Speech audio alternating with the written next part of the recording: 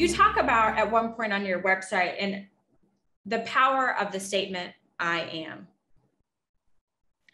That no matter what comes after that, that you can speak into truth. Can you talk a little bit about that and what it means to you? Oh, absolutely. I think that I am, those are two of the most powerful words in the universe, because whatever follows those two words, be it negative or be it positive, will become your reality.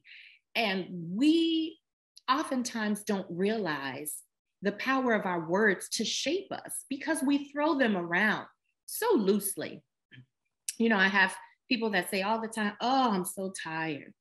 Oh, that was smart. Oh, well, bright idea. You know, just the negative self-talk, or my back is killing me, or I can't win for losing, or if it ain't one thing, it's another, or, oh, you know, it comes in threes, or all of these things that we say that subconsciously get in our psyche and keep us weak. It really just sucks our power away.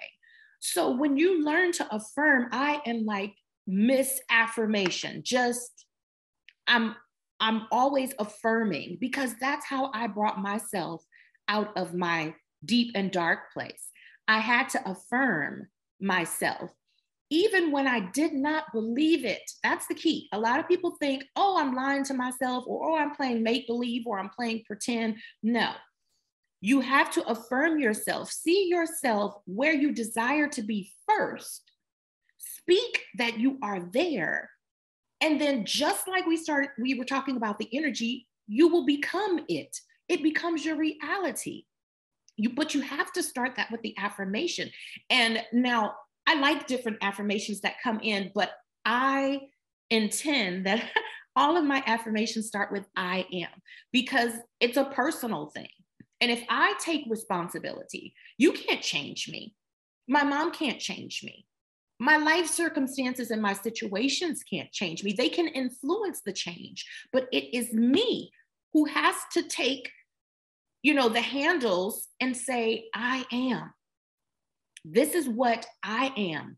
This is who I embody. This is what I decide to do. This is what I desire to do. This is what I am going to do. And I use those two phrases. And I have these little cards I promised myself, you know, where you hold accountability for yourself. That if nobody else does it, if nobody else does anything that I choose to do, I'm going to do it because I promised myself.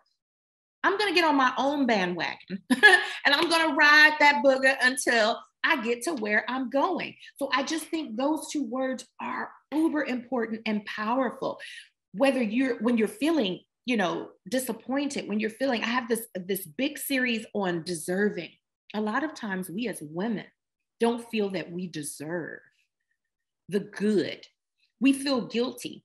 I joke about the fact that I pull up to the Chick-fil-A sometimes with my kids in tow. This was some time ago. I would pull up to the Chick-fil-A and they would be in the back seat, and I would order myself a chicken sandwich, and I wouldn't order them a chicken sandwich. And some people say, oh my gosh, that's so horrible. My mom even said, oh my gosh, you're a horrible mother. No, I'm going to feed them. I am going to feed them. But I don't want everything that I do to be inclusive of an outside world. And yes, those are my children, my flesh and bone. But when I think of that, self-preservation is the first law of nature. I have to think about myself first and take the best care of me, or I will not be emotionally available for anybody else.